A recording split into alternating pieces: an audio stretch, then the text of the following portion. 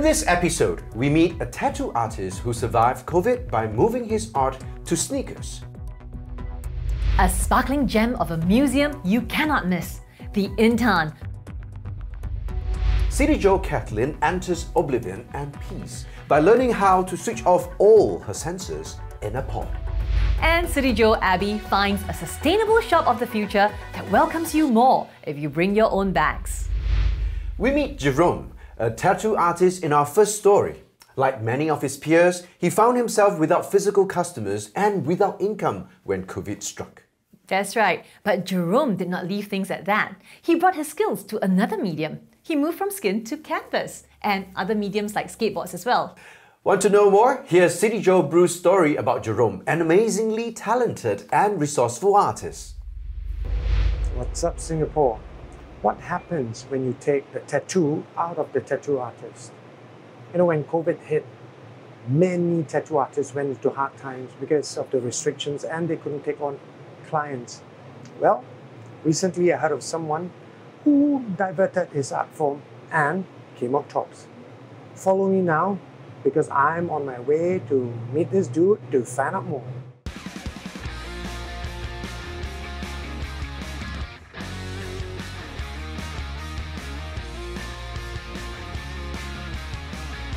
Hi, my name is Jerome and I'm an artist.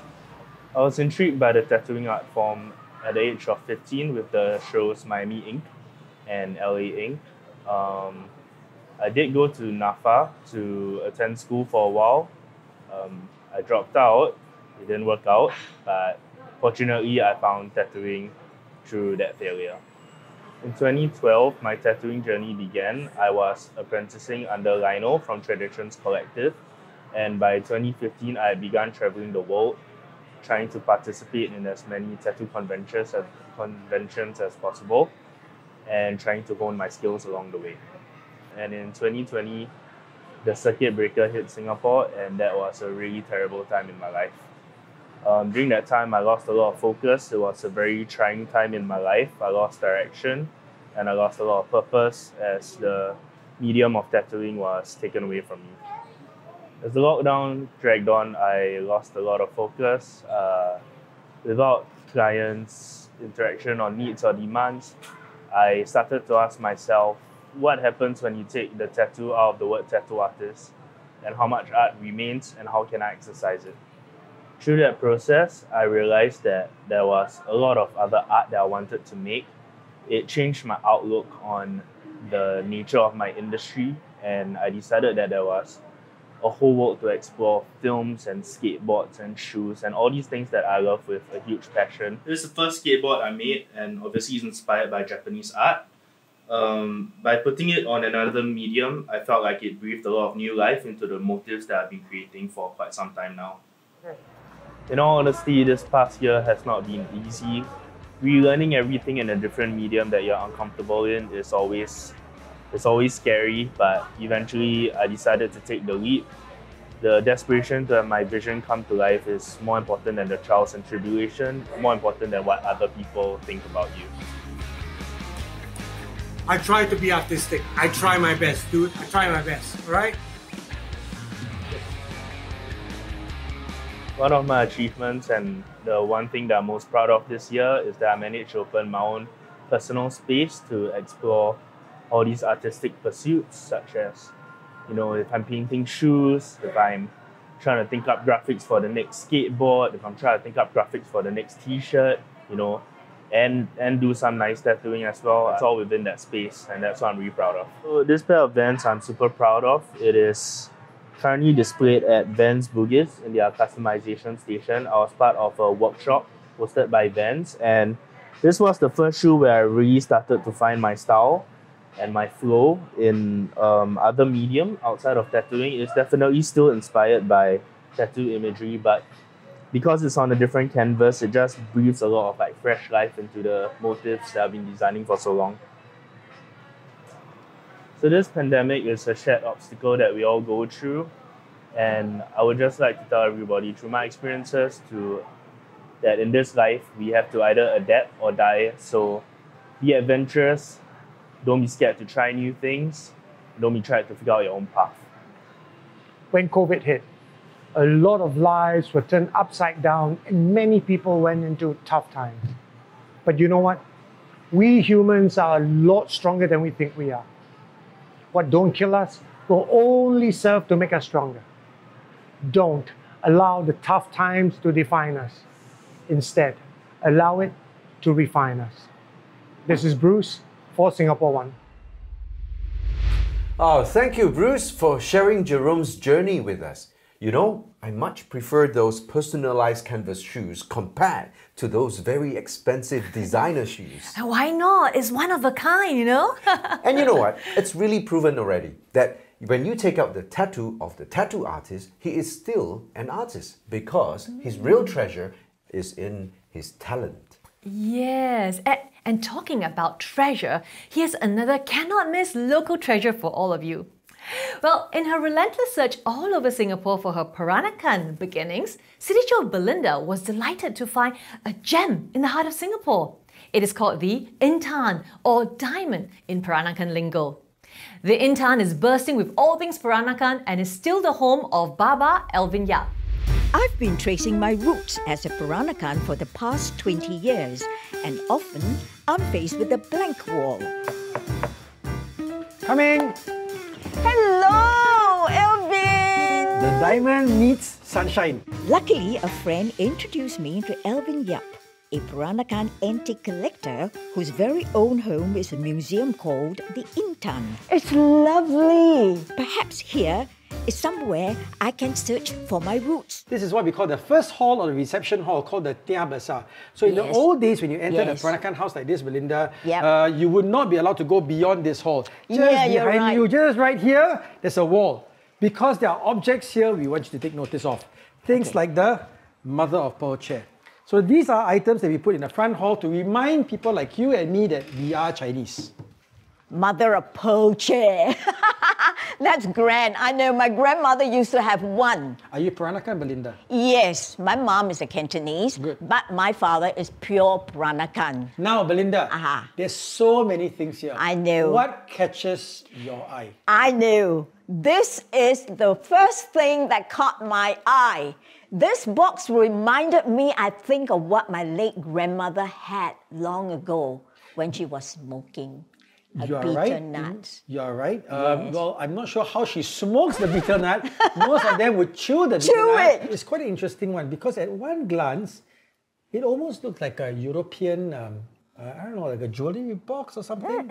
It does. With a European floral motif. Oh, can I have a closer look? So what happens is that the Europeans were also producing really these beautiful utilitarian objects for the Peranakan community. And these are little compartments where they will put, you know, all the different condiments. The snake lime, the bitter leaf. That's right. The nuts. Yeah, oh my God. And that's the thing where they use... Cut the nut. They cut the nut itself. Oh, I remember. I love this one. This is so cute. Look at that. Oh, this is really fantastic. This is the second item that really caught my eye too, you know, when I came, because of the betel nut box, and then you have the spittoons. You see, you've got more of these spittoons here, which I really love. And the collection here too. It's beautiful. You see, these are rare collections. I remember, you know, that my mom used to tell me that they had all these things, you know, decorated. Why is it so? I didn't understand then when I was a child. So, this is a beautiful piece of embroidery work. Okay. It would have been a Penang piece, mainly because of the colours that you see. Notice that there also is the Fulusho up there. Fulusho. Many Peranakans would have been Buddhist, Taoist, and it was almost cultural. Notice also there are no dragons. Yes, why is it so? The Peranakans were very matriarchal. Okay. The women were the bosses, dragon is supposed to be very male, so the dragons are chauvinistic. very strong, mythical animals. Both my parents are Peranakans. They speak Baba Malay. But interestingly, I was quite clueless about being Peranakan. In the old days, as you know, in Singapore, we were not too focused on culture and heritage. And so it wasn't part of the school's curriculum. You know, having been doing this for so long and having met so many people like yourselves who are Peranakans and now discovering the Peranakan roots, I always say, It's okay if you don't wear batik, kebaya. It's okay even if you don't speak Baba Malay or eat Peranakan food. As long as you know you're Peranakan, when the time is right, it will manifest itself. Never underestimate the passion of an antique collector. We will go the ends of the world to uncover every stone. You ask me a very good question.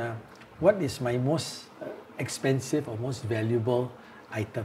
It would have to be a pair of beaded shoes because it would have been the only thing that my grandmother gave my mother. And to me, an heirloom piece is always the most valuable piece. When I first started collecting, it was never meant to be a museum. It was my private collection. But it's only because of people like you who are curious and kept knocking at my front door and wanting me to share with you. It was when the National Heritage Board came to hear about it, and they came and said, Alvin, why don't you just become a museum? And I said, how do I be a museum? A museum has audio guides and you got maps, and I got nothing here. They said, don't worry, continue what you do, Mr. Yap, and we'll list you as a museum. So, Belinda, we became an official member of the Museum Roundtable in the year 2010. We do a lot of projects with schools. We had this event called Project Intan. Project Intan was something that I started many years ago when I first moved into this house, and I invited young children. I taught young children how to play Peranakan songs on the violin. And we did these little small soirees and concerts, and we would raise funds for various charities. Over the last, it lasted for 10 years. 10 years just flew by, year on year, and we raised close to $1 million for various charities. And the whole house will be filled with people. There will be no standing space. It's been a pleasure talking to you, Alvin, and I really learned a lot more about my heritage. Till recently, I realized that people are asking me, Peranakan, how much do you know about your culture? And I always tell them, no, I really do not know much. And today, it has been indeed an eye-opener for me, right here inside the Intan. So, with that, I'd like to say thank you very much for sharing with me, Alvin. Sama-sama. And this is Belinda Sunshine, checking out from Singapore One. Hats off to Baba Alvin. Imagine raising almost $1 million for charity with concerts by his students playing Peranakan music on the violin. Well, the Peranakan culture is such a vital component of Singapore's heritage, with its rich mix of Chinese, Malay and British influences thrown into the cultural pot. And many of these people are often highly educated and cultured, so it's really no surprise that the violin was their musical instrument of choice. Now, for those of you who are interested to visit the Intan, here's the address. You can also find it at the description for our show below. Now, on a completely different note, our next story is all about learning how to totally relax by cutting off all your senses. Wow, tell me more. We all want to relax and switch off from the tensions we face today, don't we? Okay. It's called sensory deprivation therapy. You climb into a tank of water and then just lie there in the dark and disappear from the world. And you float away into deep oblivion. Wow, we must find out. Sensory deprivation is the removal of stimuli from one or more of the senses. The first flotation tank was designed in 1954 by John C. Lilly, an American physician and neuroscientist. Sensory deprivation therapy is said to produce several effects on the brain, ranging from hallucinations to enhanced creativity. It has also been said to have many psychological and medical benefits, such as boosting mental clarity and reducing stress and anxiety. According to float experts, you should go in with no expectations. Now I'd like to see for myself what it does for me personally. I'm going to fit in a quick little workout before I go for my floating session, and we'll see how it goes. We'll check my heart rate in a bit. My hand coordination is not that great.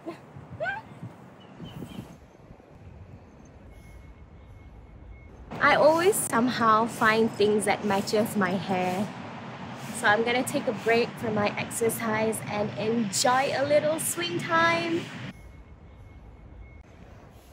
My current BP is 113. I'm going to use my heart rate as a guideline. I'm also going to see how I feel after and during my treatment. Palm Avenue Float Club is located at 66 Kampong Bugis. Amazing vibes, everything white. It was like a mini getaway. The view towards the city was really nice. They played the world's most relaxing song called Weightless by Marconi Union. As I entered the pod, I prepared for an excursion to tap into my unconscious mind. As you float weightless in the silence and darkness, the brain is supposed to enter into a deeply relaxed state. Some people use it to go into deep meditation. For me, it was more relaxing than it was trying to tap into my unconscious. This therapy has floated into pop culture and is all around the world at float centers and spas. You enter the tank nude and are cut off from all outside stimulation, including sound, sight, and gravity. The water in the tank is filled with Epsom salt, providing buoyancy so you can float more easily. I emerged from the tank to realize an hour has passed. So it was really too dark and I started getting a little claustrophobic. I was like, okay, you know what, let me just face my fears, and then I switched off the light again. I went into the pod, it was just me and myself. I didn't expect anything or think about anything at all. So yeah, it was quite fun. I would rate it a 7 out of 10 because I felt it was slightly uncomfortable in the start, but I started relaxing after a while. This has been Kathleen for Singapore One. Wow, CityJo Kathleen told me that she had a panic attack as she's mildly claustrophobic. But after the experience, she's actually going back there again. For me, the choice is obvious. I'll do anything to get away from our noisy kids. So you must join me too. No. I prefer not to be kept in the dark. You don't want to be kept in the dark, huh? Okay, then there's one thing that you wouldn't want to be kept in the dark about. It's about sustainable living. Our final story from CityJo Abby. Now, we all know that climate change is well upon us and we have to do something towards sustainable consumption. That's where a concept grocery store is coming in to do their part in making sustainable spending intuitive, simple, and wallet-friendly. Hi. Why do we have to bring empty containers to go grocery shopping? Because we are going to a bulk store where we can use our own containers. You and your sustainable lifestyle, so mafan. What if I tell you that this store can help you save money? Oh, now I'm listening. Let's go. Hey, then I must carry. You good. She good, she good. Hello. Welcome to Unpacked, Singapore's first zero-waste grocery and lifestyle store located at 6 Jalan Kuras. Unlike your typical grocery store, the products here don't come pre-packed in fixed amounts. You can buy as much as you want or as little as you need. We always encourage people to come and shop unpackaged, because the first experience when you buy what you need, you actually save off. So we have people who walk in and like, oh, actually I only need 2 dried chili to cook tonight. Then they came in, they buy. It costs like 10 cents. She was like, if I go down the supermarket down the road, it will cost me like at least 50 cents. Did you know? When you buy products that are nicely packaged and marketed, the packaging cost is often transferred to you, the consumers. All the more reason for shopping unpacked.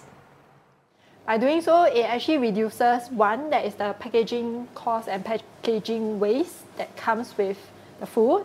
The other thing is actually reducing food waste, because sometimes we buy a pre-packaged amount from the supermarket, but we cannot finish the amount inside. Then we throw it away when it expires or when it's clumped up or not fresh. The buying process is easy here at Unpacked. After choosing the product you want, the weight of the container will be calibrated back to 0 on the weighing scale, and you just have to pay according to the weight of the product purchased.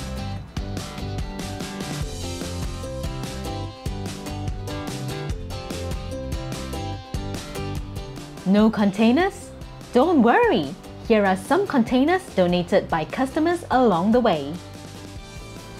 Besides food products, you can also purchase household items such as soap, shampoo, sanitizers, and dishwashing liquids. Or how about these unique yet practical products to help you make the switch to an eco-friendly lifestyle? How open? I guess everyone is aware about sustainable lifestyle, but most of the time the common rejections that I hear from people when we do talks is like, sustainable lifestyle living, I think very expensive. I'm a very commoner. As such, Unpackt hopes that through its products and outreach efforts, people will realize that a sustainable lifestyle is not as expensive or troublesome as it seems. It can be as simple as a change in mindset. Actually, sustainable lifestyle is a very big picture. So it's not all about bringing a reusable straw. It's not all about bringing a reusable bag. It can be very simple. The conscious mind of consuming, which is, do you need or do you want? So sometimes when we purchase things, even in supermarkets or outside, we just think before we buy. Because sometimes all this rash impulse buying, we buy and then we realize, oh, this is not what we want. And then you throw it away and it's not consumed, and that generates a lot of waste. So that's why we always encourage first is the conscious consumption mindset. To make it even more convenient for their customers, Unpackt has a milkman delivery system where they will deliver to you using reusable containers. And the next time they make a delivery, they will take back the containers, clean them, and put them into good use again. Visiting Unpackt has made me realize that sustainable lifestyle is not such an abstract concept. It can be as simple as a change in mindset, and it is a very practical way of living. So if you are ready to kickstart your eco lifestyle, do visit Unpackt, its physical store and its website. This is CityJo Abby from Singapore One.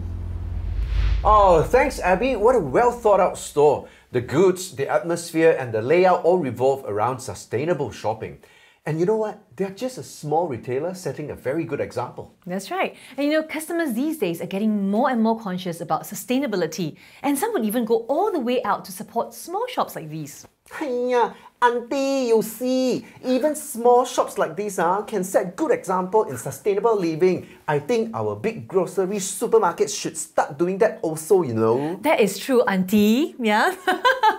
And with that, we've come to the end of this episode of SG Now. We'll see you next time for more Singapore stories. Bye.